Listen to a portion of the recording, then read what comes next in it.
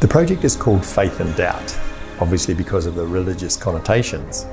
And what we did is fashion this old church into a new use, a home.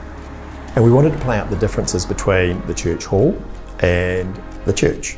And all the way through, we played this game of contrast, one and the other, faith and doubt.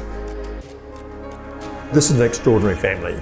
They came to us with a manifesto that started with a life less ordinary. I mean, how extraordinary is that?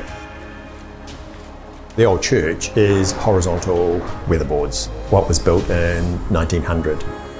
We wanted to contrast that with the Sunday School Hall, which is a vertical pan section colour steel.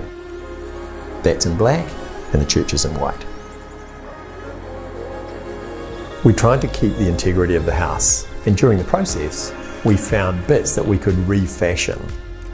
When we first arrived there, it was covered in Pinex, so the beautiful old sarking wasn't visible.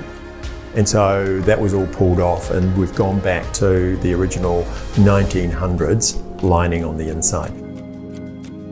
We wanted everything to be movable. We wanted to really respect the volume that existed in the hall and the church. So the idea was that the bedrooms were all movable pods, little casters on ply boxes. And the advantage of that is you actually see the volume, but you can actually move them out to one side, push them into a corner, have a game of cricket, you know, have a party.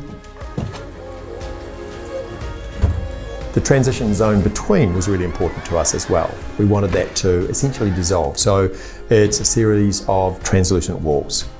And we also like a building to actually reflect something of its nighttime presence.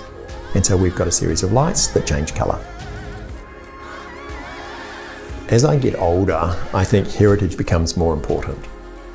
It's easy to kind of contrast and do something radical, but our heritage tells a story of who we are and where we've come from. And it's really a trajectory as to where we're going.